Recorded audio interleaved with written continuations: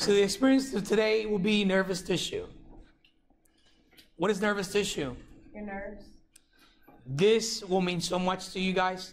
Nervous tissue, right? So in the nervous tissue, actually, this is just the basis. So if I were to put it in words, this is the most important thing.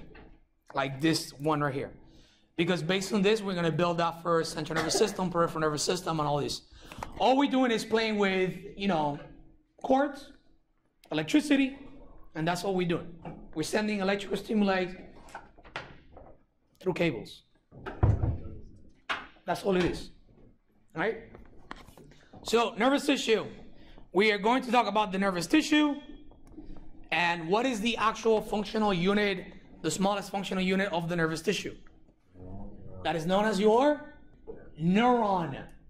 The neuron is what sends the signal. Right? If you want to speak, what do you say? Nothing, you just speak. That means there is actually a nerve impulses that travel all the way through the tongue and allows you to manipulate, right, a lot of muscle contraction and relaxation, allowing you to vocalization, proper vocalization, not that I do all the time properly, right? So you can actually produce what? Speech, right? Okay. So we're going to talk about propagation of an action potential. What is an action potential? An action potential is not more than the electrical stimuli that travels along the neuron, right? How many of you have experienced electricity? In the sense of, how many of you have got shocked by 12-volt batteries? No. By a car battery?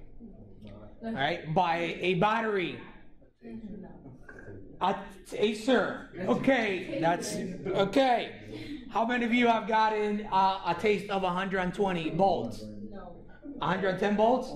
No? That's your house electricity, guys. Yeah. I got shot by 220. 220. All right, we got ones. 220? No. 110. Yeah, I get, a 10 is like, 110 has been like 5 times. So, but that's okay. Right? So, that is electricity. Those of you can really now, the little shock, right? The 220 is not to play with because 220 or 240 can actually kill you. Right? So, I give you an event. I was actually, that was when I was a kid, a teenager. It was raining. I was in the pool. I get out. I want to fix one of those, the pool lights. It was off, so I tried to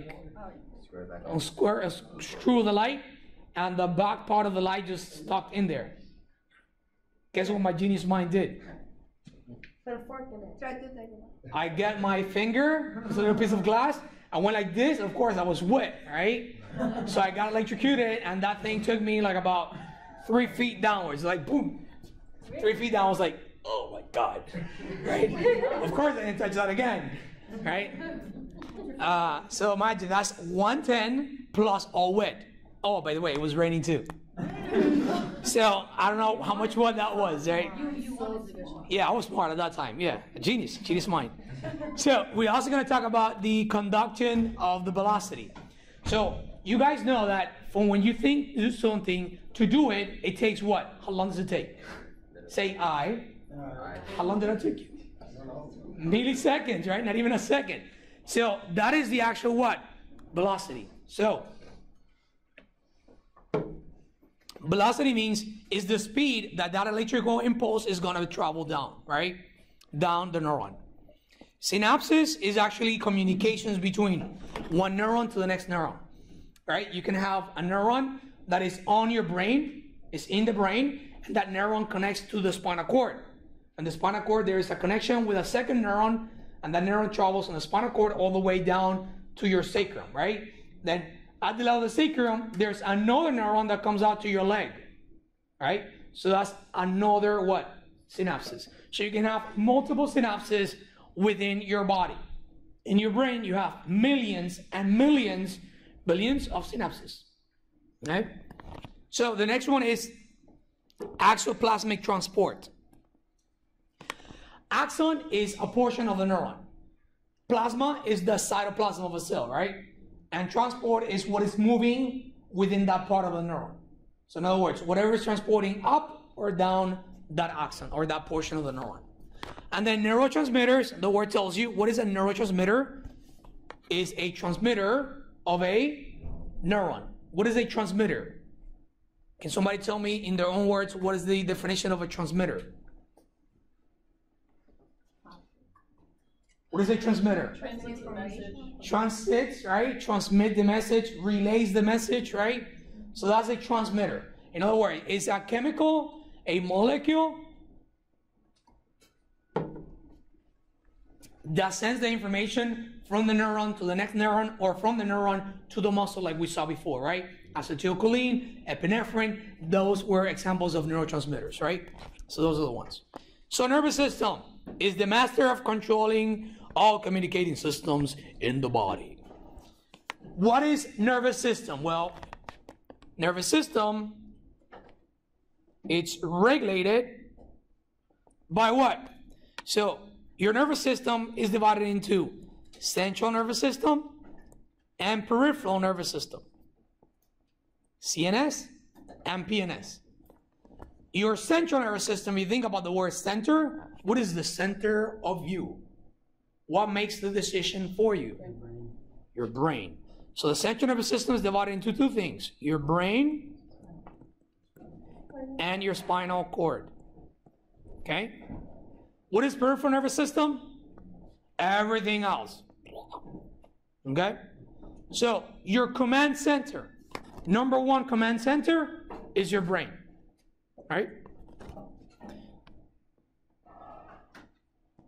Now, on the periphery, we're going to have a lot of what? Sensory input. Now, sensory input is whatever is perceived by your body.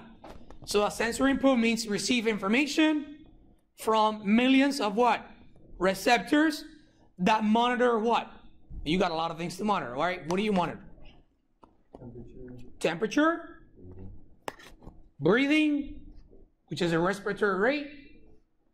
Chemicals, because how do you control breathing? Your body knows how much oxygen and CO2 is in there, right? So your body regulates how much times you breathe in, how much time you breathe out, based on the amount of oxygen and CO2 you have. So, temperature, chemicals, pressure. Do you regulate pressure, blood pressure? Is your blood pressure always high, low? How's your blood pressure? It depends on your activities. It's supposed to be normal, right? And depends on the activity. It varies. So your body regulates your blood pressure too, right? It also, what else does it regulate? That's you. Your digestion. It also regulates what things? Sleep.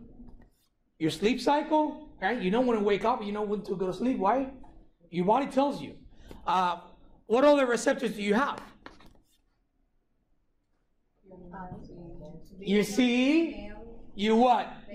Hear, you taste, and you smell, and you touch. What makes you special? Your special senses. Imagine a life without being able or feeling the touch of something or someone else. Imagine a life like that. It will be awkward, right? You'll be like spaced out, right? Like you're dreaming and seeing everything on the bottom, right? Imagine a life without being able to hear. I mean, most of us don't listen, but hearing, right? Imagine living a life without being able to smell. Can you imagine something like that?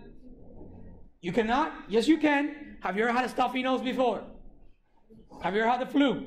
Yeah. When you taste the food, it tastes what? Bland. Awkward, right? It's just like you tasting it and you put more things in there and it still doesn't taste, right? So because smell and taste is together, it amplifies that perception. So imagine a life without being able to taste anything, right? So those are your special senses. Now, we're also going to talk about what? Integration. What are we integrating? We're integrating all the processes, all this perception that we're receiving, all this sensory input that we're getting, that is all integrated where? Who is the one that integrates every single information and dictates what to do next? Your brain. So your brain perceives things from the environment, right? For all that sensory inputs that you have, because you have pain, touch, and temperature in your whole skin, right? Your whole body. So check this out. I'm pretty sure that you never thought about feeling the touch of your clothes on your skin. Feel it. Think about how is the clothing touching your skin and where do you feel it the most? Just concentrate. Can you feel it? Yes, you can. Do you do that all the time? No, because your central nervous system is capable of doing what? A constant stimuli that is there, it gets to a point that it does what to it? It removes it, right? It removes that stimuli. But you are perceiving information, hundreds of thousands of information or sensory perceptions, is that our central nervous system is doing what? Focusing, right? Concentrating. So those of you that said you cannot concentrate, that's a lot. Because you do it. If you were to think and pay attention to everything that surrounds you, you won't be able to even speak. Because to speak, you have to do what first? You got to think, right? Do you speak, do you say anything, whatever comes to mind? Just like that? Well, sometimes, right? But do you have something on the back of your head, right? Back of your head saying something, right? That what you want to say, an idea. You don't know what you're going to say, but there's an idea behind it, right? Or at least there's an emotion that promotes that, right?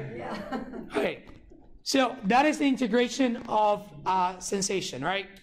Of information. So motor output. Motor output is you perceive this information and your brain decides, okay, is it okay for me to say something or is it okay for me not to say something?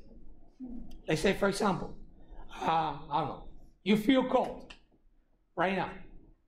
Do you say out loud, I'm cold? No. No, you start. Because you think that what? That is an improper what? Behavior.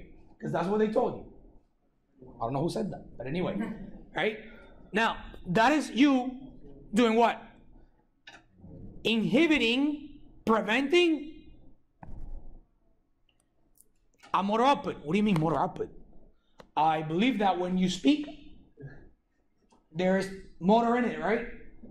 I believe that when you shake, there's motor in it, right? I believe when every time you move something in your body, even breathing, there is motor in it. So every time you perceive an information, that information that is entering your body through your skin or your central nervous system, right, to your special senses, that is known as what? Sensory. You interpret the information in your brain, and then your brain decides whether to send a stimuli out. That stimuli out or that response is what? Motor, always. So sensory in, motor out, if you let it. Okay? How many of you are confused? Good. So, anatomical division of the nervous system. Here we go. So what is central nervous system? Central nervous system contains of the brain and your spinal cord. Now, since that is the center and that is the most important part, do you want to have it naked so everybody can see it and touch it? No. That's my stuff. So you take care of it, right? You protect it. So how do you protect it? By putting bones around it, like your skull, it protects your brain. Your vertebra column protects your spinal cord. By putting muscles, by putting a skin, by putting a bunch of receptors that tells you there's pain before that even gets close to my brain or spinal cord. Does that make sense? So that's way of protection, right? You also have in there your CSF, cerebral spinal fluid, CSF. And that is the fluid that your brain and your spinal cord are surrounded by that fluid. And that fluid kind of like makes it floating, right? They're not truly floating, but they're in that water medium, okay? Now, in there, in the central nervous system, these are just terms, you have something known as nucleus. What is a nucleus? If you hear the word nucleus, it is a neuron or cell bodies. What is a tract? Because you're going to talk about tracts. You guys know what a tract is, right? Okay, what's a tract? Like a train track. Like a train track? What else? What was the other tract? Give me another example of tract. You're gonna get trained. Okay, the train goes in tracks. Okay, I get that. It's a path. Do you run a track? Do you run a mile? Do you follow a path, right? It's another synonym, right? So it's a path, it's a way, right? That's what a track means. So a track is a bundle of nerves what? Fibers. So what are bundles of nerve fibers? It's just neurons that have axons and they travel all along. Like for example, two of these cables together, if I put it this way, it forms a track. If I put it this way, it forms another track. Does that make sense? Yeah. And that's all you have. Right. So again, these are actually happening where? On the central nervous system. So let's compare a little bit. What is peripheral nervous system? Anything that is on the periphery, right? You're going to have a bunch of ganglia. So instead of having nucleus, we're going to call it what? Ganglions. What are ganglions? The same thing as nucleus. Wait, I'm confused. Well, ganglions are the same thing as nucleus, but they are on the periphery, right? So they're neuron cell bodies. Look. Do you see it? They're both the same thing. It's just that ones are in the central nervous system and the others are what? On the periphery. So you're going to hear from me saying preganglionic, postganglionic. Preganglionic is what? Presynaptic. What is presynaptic? Before the synapse. What is postsynaptic? After the synapse. What is preganglionic? Before the ganglion. What is postganglionic? After the ganglion. So you're going to have the same thing here, but instead of track, we're going to call it what? Nerves. And these nerves are going to be the periphery, and they're going to be grabbed. Most of them, or some of them, tend to be wrapped around what? Around something known as myelin sheath. What is myelin sheath? Myelin sheath is actually made out of cholesterol, fat. So those of you that think that fat is bad for you, you're so wrong. Why? Because without fat, you got no hormones. Almost all the hormones that you have in your body is made out of fat. All right? They're lipid-based hormones. Now, without fat, there's no myelin sheath. And myelin sheath is simple as this. If there were to send electricity through these cables and I were to grab the cables on the outside, would I get electrocuted? No, because it's the insulation, like he said, right? The plastic. So the myelin sheath works as a what? As that wrap, right? It insulates it. And by insulation means what? The electricity does not get deviated by anything that touches. It actually goes straight all the way out. Does that make sense? So it makes that electrical impulse a lot faster. Okay, so you can have a really long cable, and it will be fast, right? Now, this information is carried by what? By nerves that connects to the brain, and is carried by what? Spinal nerve that connects to the spinal cord. So we are also going to talk about cranial nerves, and we're going to talk about what? Spinal nerves. So cranial nerves, where are they located? On the cranium in your brain, right? And spinal nerves are located where? To your spine, okay? So here's a really simple event. So overview of the central nervous system. There is a receptor, right, which is in your eye. You are thirsty. You look at that glass of water. What do you see? A glass of water. You're thirsty. What do you think? So that's a sensory information that is sending the information as an input all the way to your brain, who processes the information, correct? And then your brain will make a decision. Okay, so you got a sensory input, and your brain, okay, I'm thirsty. What are you going to do to the glass of water? Drink it. Now the question is, you send a stimulate down to the what? Can you drink it virtually out of Bluetooth? How do you do it? You grab it. You can't. So you gotta send a motor output, and that motor output or that motor event is a downward event that is going to stimulate your muscles to contract and relax a series of muscles so you can get that water and drink it. Does that make sense? So sensory input, sensory output, right? So input and output is always motor. Input is always Sensory. sensory. Output is always motor. Input, output. Awesome. Now let's change the event. I like to play. So let's play. So you're thirsty. You haven't drank water in, I don't know, when do you get thirsty? About how many hours? 30 minutes. 30 minutes. No, give me something more. About every 2 hours. Depending on what I drink. Okay, let's see. You haven't drank water in about 8 to 12 hours. You're really thirsty. Okay? Now, I put that glass of water and see, and you're going to think about this, right? What do you see here? You see there only a piece of wood and then a water, correct? What about if I start adding things like this? Spider? I don't know. Cucaracha, spider, you know, a snake, right? Flies, whatever, right? A butterfly, whatever. So, no, around the water. How many of you would drink the water? 12 hours without drinking? 2, 3, 4, 5. Huh? 12 hours without. You don't. Snakes? You don't care. Okay. Now, some of you may not drink the water. Why? Because their voice could have been in the water at some point. The snake could have been in the water at some point. Can be in the water and the water's contaminated, right? And now what do you think? I may do what? I may die if I drink that water. Or I get sick.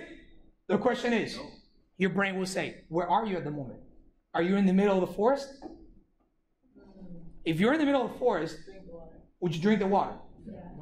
No? There's no lake within the next 10 miles. You're gonna drink it. You drink the water. Most likely, you drink the water. And you eat the snake. And you make soup out of the roaches. Again, guys, how many of you have been without eating for 24 hours? How does it feel? Terrible. Horrible. What did you eat the next time? Whatever. Whatever was there, right? Imagine being 3 days without eating anything. Ooh. What would you eat? Everything. Right? So it's all about what? It's protein. Thought process, right? It's information, like, you know, naked and afraid. That's what I want to get there, right? So it's information processing. Sometimes you do things that you don't want to do, and it's just because the events, right? The situation that you are in life. But again, who makes the decision? Oops, central nervous system, right? Okay, great, awesome. So you see this right here? Okay. And to describe it to you, and we're gonna go from there. So, what is this? Anatomical division of the central nervous system, right? Ready? So, nervous system is divided into central and peripheral. Central is brain and your spinal cord. What is periphery? Everything else. What is everything else? Everything else is a lot. So, everything else means what? On the periphery, which is the rest of your body, it's your motor or sensory neurons. Wait, does that mean that I have motor? Well, I believe you can move different parts of your body, right? Now, do you perceive from your body? Yes. And body is called what? Soma. Soma means body. Soma? Body. Body. Right? Now, in the motor neuron, you have somatic or autonomic. Somatic means what? Voluntary. Because soma means body. Can you regulate what your body do? What your body does? Can you regulate that? No? Close your eyes. Stick your tongue out. Say cheese. Yeah. Right? You can do whatever you want with your body. Skeletal muscles. You have full control over your skeletal muscles. So that one is known as what? Somatic nervous system. That is voluntary control. You have the will of moving things. Right? Now the next one is the autonomic. What is autonomic? Autonomic, the way I remember this one, is automatic. How many of you have a car that is automatic? You put it on drive, right? Or you put the knob on D, or you say, hey, something, and then it drives. I don't know, but yeah, and then it drives, right? It actually changes the gears by itself. It tells you, it actually knows when you stop, it breaks down, it brakes and takes the gears back. When you accelerate, it puts the gears up, right? That's automatic. Now, this is known as autonomic, means it does it by itself. That means your body auto-regulates. You don't have to be on top of it all the time. So the autonomic nervous system is a involuntary control. It does it automatically. Now, how does your body knows when to regulate things? How does your body knows when to increase your heart rate or when to decrease your heart rate? Let's say I throw a snake on you. Oh, yeah. or a spider, or I don't know, whatever. What do you like? Whatever you don't like, right? Or I throw a back grid on you, and what is your response? Tachycardia, you don't like something. Oh, he's angry. Okay, anyway. So you increase your heart rate. If it's you start jumping or working out, how happens to your heart rate? Increases. Does it increase because you tell them, hey, heart rate, increase? No, it just increases by itself, right? When you stop working out, what happens to the heart rate? It decreases little by little, right? And that is autonomic. Now, that is regulated by both sympathetic and parasympathetic. What is sympathetic? This is fight or flight. In fight or flight, what do you do? You either fight or you run, right? So, I don't know what you do in a stress situation, right? It depends. So if you see a dog in front of you, the dog is on leash, it looks like it has rabies, are you? What do? Do you fight the dog or do you run the dog? We don't know yet. She runs. You gotta look it straight in the eye. I understand that the dog runs faster than you. So I don't know what you're gonna do. You gotta But look it straight in the eye and show him and say, good boy, good boy. that you're the alpha. Yes, agreed. Agreed. So now the fight or flight situation, that is a stress event, right? How does your heart rate when you see a tiger? Forget a dog. 'Cause I love dogs. I see a dog that's like, just look at them, it's like. So, a tiger, right? Or a lion. What do you do with fight or flight? What happens to your respiration? Tell me, how do you feel? You don't like lions? Okay, let's jump out of 30,000 feet on the air. You got no parachute. Ah! How does your heart rate? Your heart rate slows down? You don't feel your heart? No. If you're falling, how's your heart rate? You're scared right now. So your heart rate goes up. How is your respiration? Guys, imagine a stressful event. How do you breathe when you're stressed? Quick. You hyperventilate. So your heart rate increases, you hyperventilate, right? And do you go to the bathroom when you're nervous? You don't even remember that you need to go to pee-pee or poo-poo, right? Do you get hungry? What happens to your GI tract? Your GI, you don't feel like you're hungry. You can spend a whole day without eating. You don't feel you're hungry because it is too stressful day. That is fight or flight. You just described to me what happens to you every single day without learning any of the things that I'm telling you. Because this is your body. All these things are happening in your body. So you can get this right. Now, the next one is parasympathetic. Parasympathetic is the opposite. I think about it like me going to bed at home, just chilling, relaxing, watching a movie, eating some popcorn, right? Not a horror movie, right? Just a relax, like a funny movie or something like that. So that's a rest or digest. That means that when you're resting or digesting, how's your heart rate? It's down, right? Unless you're eating pupfish, right? Which is the venomous one, right? Your heart rate should be low, right? How is your digestion? You're digesting the food because you're eating it, right? So how's your respiration? Oh my God, I'm so stuffed. Right? So, again, that is, autonomic is regulated by what? Sympathetic and parasympathetic. Everybody got that?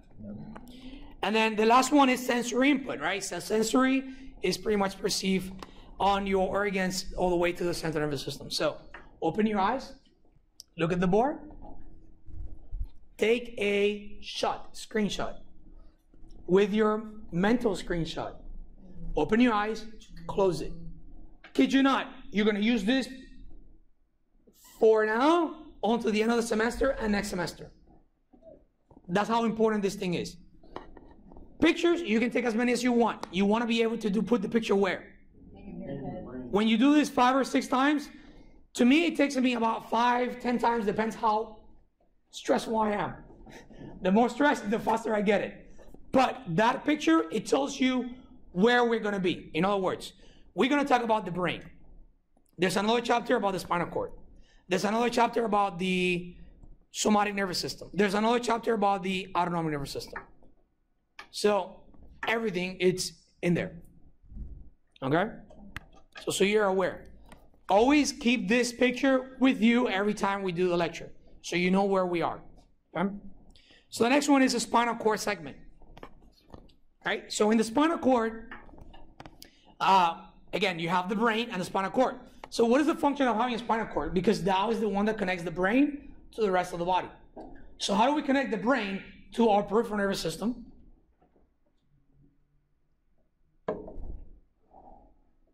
How do you connect the brain to our peripheral nervous system? Spinal cord. So we said that there are two things that happen there. Either when you perceive things, they move up. Sensory, all the way to the brain. Whenever you dictate what's going to happen, you send the impulse downward to your spinal cord, out, and then you move a muscle. So far so good? So the mediator of this is the spinal cord. Everything that comes up, everything that goes down must go through your, or almost all the time goes through your spinal cord, correct? Now, on the spinal cord, there's a ascending tracts. What are ascending tracts? The one that comes up. Up where? These are known as sensory. And they are descending tracts. These are tracts that go from your brain to the motor, right? The neuromuscular junction to your muscles. Tells your muscles to move. Okay? Now, on the ascending tracts, there are three main types, right? There are more than that. So you have dorsal columns. These are extremely hard. Why? Because the word is dorsal. What is dorsal? Anything that is where? On the back. So dorsal columns, you know they're found where? In the back. Dorsally. All right? So these dorsal columns are mainly for what? Deep touch, vibration, and proprioception. What is deep touch? Remember in the skin you have pain, touch, and temperature? And that touch, it was light or deep touch. The Meissners and Pacinians, which Pacinians were the deep touch. So whenever somebody pokes you, that information is picked up by your skin, right? But it travels all the way up through your spinal cord through the dorsal root ganglia. That's deep touch. What is vibration? Do you feel vibration? There's a song really from the 60s, the 70s. Feel vibration. I don't know, something like that. Yeah. If you actually feel the vibration, right? So that's the vibration sensation. Now, proprioception. What is proprioception? It's kind of abstract, but it's proprioception. Proprio means what? What is, I think it is Spanish. So proprioception is you have the ability to know your self-awareness of what your body is. Right? Does it have like pain? That is your awareness. I need a guinea pig. One guinea pig. Okay. Guinea pig one. Okay. Face the class. Close your eyes. Okay. So we're going to demonstrate proprioception, right? She's not going to feel anything that I do on the side, right? But guess what? Where is your left hand? No. Up, down, you guys describe to me. Especially where's your left hand. Right, no, hold on. Put it down. Okay.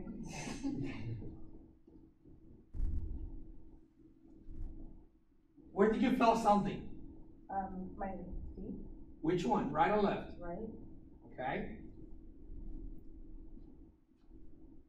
Where is your right hand? Right here. Okay. What is right here? You gotta describe it. My wrist. Your wrist, your right is your wrist? Yes, we know. But where? To the right, to the left, up, down? Oh, I moved up. Okay. Where's your hand now? On my nose. You got it. So she has, yeah, you're good. Oh. So she has her hands closed, right? But she was able to feel what? The position of her body. So that's proprioception, is that you feel every single tendon, ligament, right? In your joints that you have receptors. And these receptors tells you the movement or the position of your body. If I were to put you like squatting, you would tell me, oh, I'm squatting right now, right? Because you know without me telling you. So those are receptors built in within the muscles, tendons, and ligaments that allows you to feel or be aware of what your body joints and movements are. That is proprioception. You got that? When you're drunk, what happens to proprioception? Depends how much drinking you have, right? Because I remember going to bed, but I don't know which bed was that. All right. So then you have the lateral spinal thalamic tract, right? So the lateral spinal thalamic tract, it tells you, right, is where? Laterally, right? It's on the side. So the lateral spinal thalamic tract deals with what? Pain and temperature. That means is by any chance there is a lesion on the spinal cord on the side here, then that person can no longer feel what? Pain or temperature from that side below. Wait, That side up, yes. wait, can Does you that make sense? repeat that? Let's say, for example, pain on your toe, right? You feel it all the way here, but if the lateral side is damaged, then you won't feel from the bottom, but you feel from top because this is the damage. Does that make sense? Yeah. Because every time it connects up, you have different ways of connecting, right? This is not just the spinal cord, it's just the spinal cord has different segments, right? What are the parts of the spinal cord? Cervical, thoracic, lumbar, sacrum, right? So at each different section, you have different pain, touch, sensations, all these things that's coming in. Again, imagine the body as multiple cables like you saw here. So if you were to damage the spinal cord here, then that means that anything from here down you won't feel, but from this section up, you can feel it. Does that make sense? And then you have ventral spinothalamic tract. The ventral one, again, is on the front, and this is basically for what? Light touch.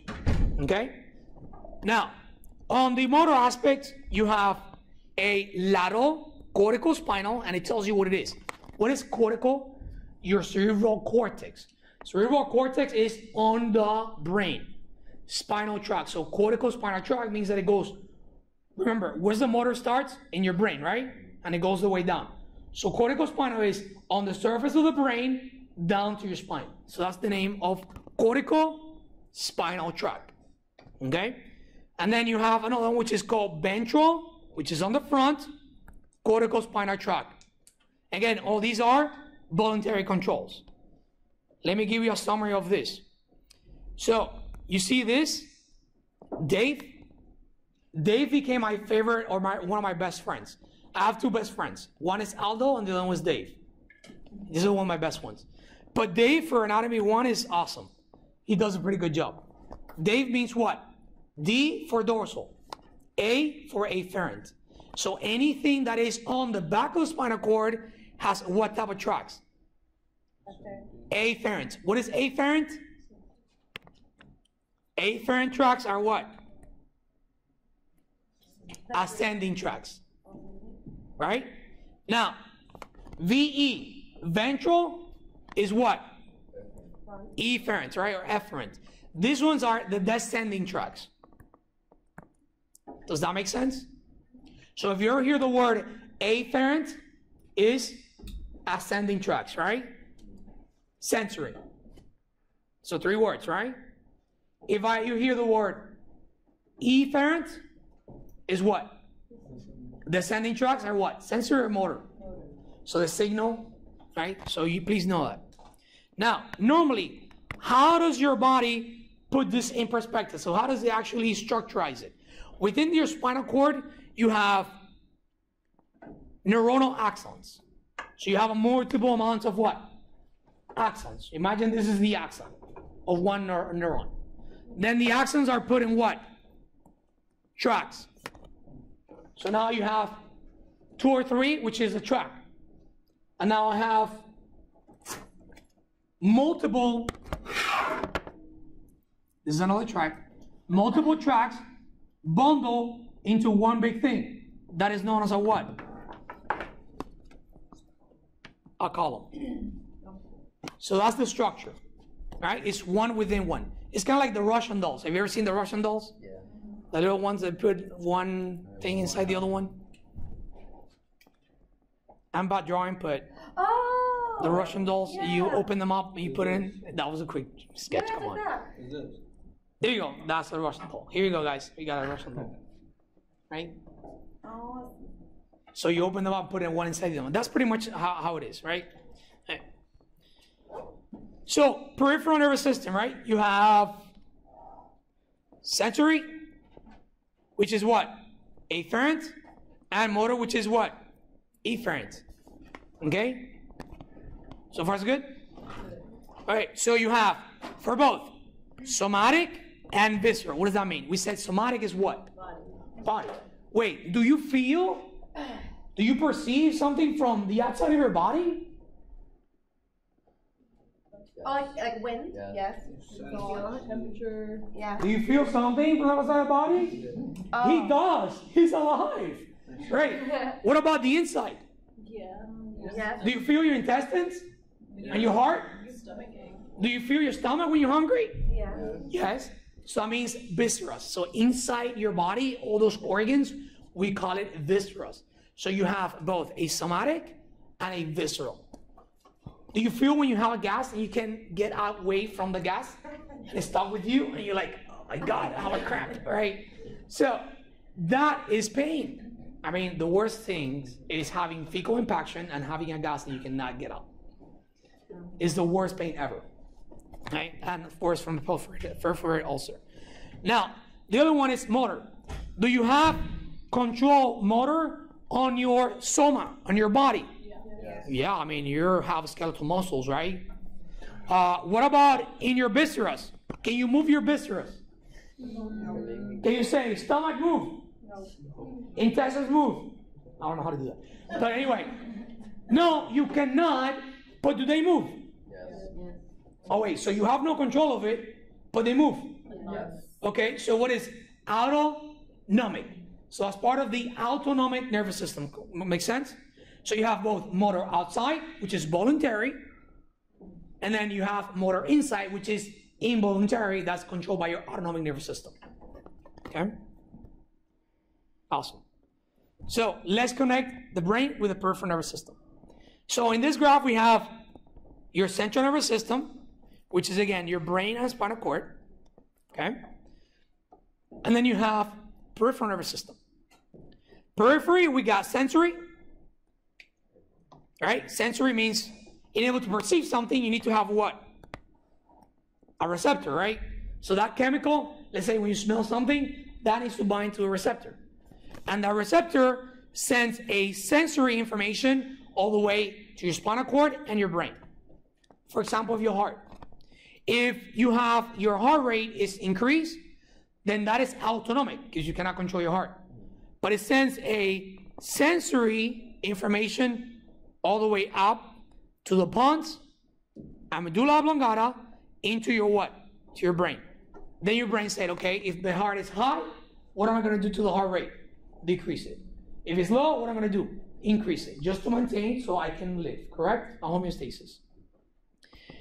When we looked at a perception of pain, touch, and temperature, right? We perceive it where? On your skin. Or proprioception, on your muscles. So you send that sensory information, but again, these are longers, right? Like your skin is longer. So this one, before it binds to the spinal cord, is going to make a connection, a synapse. And that can be at the level of the ganglia. Remember the ganglions? The neurons, right? The cell mass, the cell neurons. So the ganglion they can be whatever is before the ganglion, we're going to call it preganglionic, and after the ganglion, we're going to call it what? Postganglionic. Does that make sense? Or for sensory, they like to call it the following. They like to call it in order. So first order, second order, third order. So which one is preganglionic? First order. First order. Which one is postganglionic? Second order. Which one is third order? In your brain. So sensory can be first neuron for first synapse, second synapse, and last synapse. That's for sensory. First, second, and third order. You guys follow? All you're doing is connecting cables. That's all it is. Any questions so far? All right. For motor, the motor is divided into what? So, oh, come on. So for motor, you have motor. Where does motor start? In your periphery or in your brain? In your brain. So where's the motor starts? In the brain. So the brain is going to have upper motor versus what? Lower motor. Upper motor is within the brain. And lower motor will be where? from your spinal cord down. So an upper motor neuron is upper, all the way to your spinal cord, and from the spinal cord to the periphery of your body is going to be what? Lower motor neuron. Everybody got that? Okay. So let me make this easier, right? I'm going to separate it. So for sensory, right, we have primary, secondary, and tertiary order, right? The primary is the preganglionic. The secondary are the postganglionic. And the tertiary is within your brain. So far so good? That's sensory. For the motor, all sensory are what? Afferent or efferent fibers? A. It was da, right? Dorsal afferent for Dave. Now, for motor, are what? Motor are either upper motor neurons or lower motor neurons. Upper motor neuron means you're what? Brain to a spinal cord. The lower motor neuron is? Let's use the proper one. Somatic. Means your peripheral nervous system. Does that make sense? The rest of the body. Now, what is motor? What tracks? BE, right? Ventral efferent fibers, right? These efferent fibers are descending, while the sensories are ascending. If you got that, that's about 85% of the most complicated wording that you already figured it out on these things. Any questions before I move forward? Do you get the wording? Do you want me to go over again? No. Okay, awesome. So I'm not going to go over this one. This is pretty much the same thing. Well, you know what? I'm going to go over this one really quick. So central nervous system, right? Again, is connected with your peripheral nervous system, which of course you got your cranial nerves, and they are going to communicate into whatever your input is, and your input is always going to be what? Sensory, and the sensory can be somatic and or visceral, right? The outside or the inside of your body. You perceive this information, you interpret the information, you process the information in your brain, and you make a decision to do what? To send a stimuli. That stimuli or that effect is going to travel down the motor efferent fibers, and that's going to be through the motor nerves, right? That's a motor output. The motor output is going to be automatically controlled or voluntary or involuntary, right? So voluntary control will be what? Your skeletal muscles. Your involuntary control will be what? Your autonomic nervous system. And the autonomic nervous system will control what? Will be controlled by sympathetic or parasympathetic actions. Now, a sympathetic is fight or flight. A parasympathetic is rest or digest, right? So let's go into the histology of the nervous tissue. That's an overview of what your nervous system was. Now, the smallest structural and functional unit of your nervous system is you got it. Now, neurons. And I would love to share a video with you guys. It's about how much percentage of brain mass do you use. So, most of us, right, we heard that humans, regular humans, only use how much of your brain? 5%, right? Einstein used what? About 10%, 5 to 10% of his brain.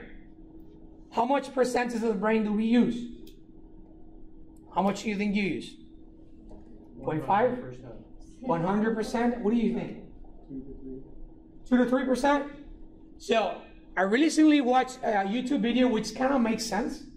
The way that they explain it is a theory. It's not being proven. And this guy says that you use 1, 5, 10, 50, or up to 100% of your brain, depending on the situation and depending of how you behave or how much you concentrate. You have the capacity of doing so, and he explains the different aspects and why does that happen. So I can share the video after I talked about this. right?